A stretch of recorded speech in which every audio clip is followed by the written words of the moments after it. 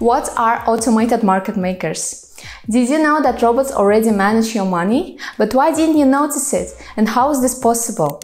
While you ponder over these questions, let me tell you more about decentralized exchanges and their special tool, automated market makers. First, let's understand what market makers are. A market maker is an organization that provides liquidity for tradable assets on an exchange. Market makers buy and sell assets from their own accounts with the aim of making a profit, often through the spread, the difference between the highest bid and the lowest ask. Their trading activity creates liquidity, reducing the impact of large trades on the price. The concept of automated market makers was first introduced by Ethereum co-founder Vitalik Buterin in 2017. In his blog, he defined AMMs as fully automated on-chain mechanisms that act as always available counterparties for people who wish to trade one type of token for another. An automated market maker is a mechanism of decentralized exchange that calculates the price of assets using a special mathematical formula and allows traders to directly trade them through personal wallets, eliminating intermediaries. Unlike order book exchanges, where buy and sell requests from buyers and sellers accumulate, users interact directly with smart contracts, which automatically create the market. Assets priced on decentralized exchanges with AMMs are determined by a formula which may vary depending on the protocol. The most well-known protocols are Uniswap, Curve, and Balancer. Uniswap uses the formula x multiply y equal k, where x the quantity of one token in the liquidity pool, y the quantity of another token, k a fixed constant indicating that the total liquidity of the pool should always remain constant. Thus, regardless of the current value of the two assets, their product should remain unchanged. For example, if a user wants to exchange Ethereum for USDC, they add a certain amount of Ethereum to the pool and receive a corresponding amount of USDC, based on the calculated exchange rate. Let's consider a pool with 100 Ethereum token A and 100 USDC token B.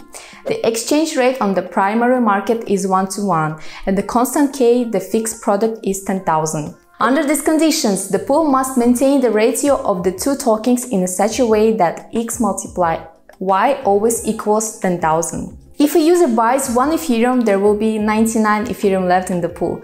To maintain the constant at 10,000, the pool must have 101.01 USDC. In other words, the pay for the purchase of 1 Ethereum, approximately 1.01 USDC, needs to be transferred to the pool. This price is close to the spot price because the user is buying only 1 Ethereum, resulting in a slight price distortion known as slippage. However, as the trade volume increases, the slippage will also increase. Let's assume that in the same pool someone wants to buy 20 Ethereum. If a user buys 20 Ethereum, there will be 80 Ethereum left in the pool.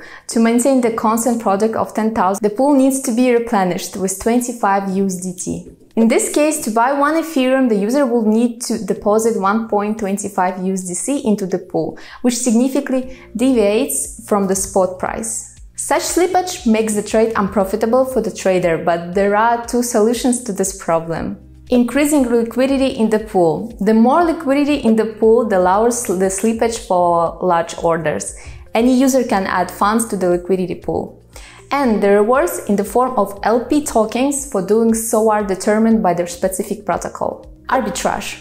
If the price of 1 Ethereum in the pool is 1.25 USDC, but on a centralized exchange 1 Ethereum can be bought for 1 USDC, traders can conduct an arbitrage trade by buying on the spot market and selling in the pool. This restores the asset balance and price to their initial levels. AMMs are not the perfect solution for DEXs. Many first-generation automated market makers suffer from impermanent loss and low capital efficiency, which affects both liquidity providers and traders. Impermanent loss refers to the difference in value over time between placing tokens in AMM and simply holding those tokens in a wallet. This loss occurs when the market price of tokens within the AMM diverges in any direction. Since AMMs don't automatically adjust their exchange rates, they require arbitrages to buy undervalued assets or sell overvalued assets until the prices offered by the AMM align with the overall market price on external markets.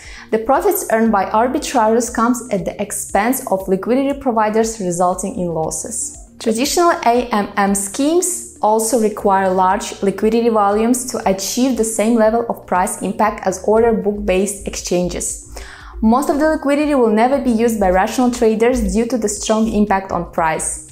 The above limitations are being overcome by innovative projects with new design patterns such as hybrid AMM, dynamic AMM, proactive market makers, and virtual automated market makers. So, robots that manage money are automatic market makers. They are able to calculate the price of an asset using a mathematical formula and allow you to trade on the exchange without intermediaries. Learn more about crypto trading in our upcoming videos. Bye!